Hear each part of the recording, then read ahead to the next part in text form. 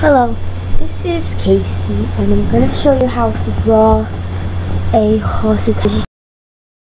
As you can see, I've already drew the actual eye for the horse, but I'll do a video on how to draw the eye, but that's not what we're concentrated on at the moment. So first we have to put in the guidelines in a circle where it's called the head pole will go. We draw like this, and then from the tear duct of the horse's eye we're just going to come make a guideline down, because there's kind of like a rectangle across the top of the horse's muzzle, and then near there we can do where the nose will be.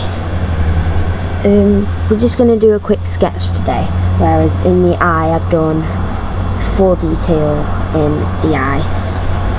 So what we do on a horse's head, I'm not going to be putting any ears in because that's not what we're going to be focusing on today.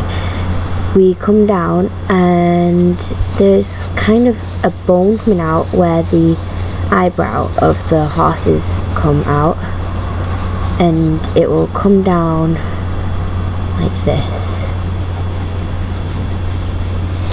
just like that.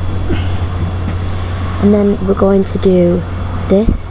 This will never be a full straight line, so it kind of curves a bit up here and then comes around the nostril, which the nostril will be here. Once we've done that, we will come from the cheekbone, which is a big kind of like circle, an oval, should I say, a very big part of most of the horse's face is the cheekbone. When we come down to this part, it doesn't go in like the guidelines have done. It actually comes more out, and then the chin of the horse comes down a lot, like this. And then once we have done that, we can add in the nostril, the shape of the nostril, and then the neck of the horse will come down here, depending on how the horse is standing or looking forward or any, you know what I mean.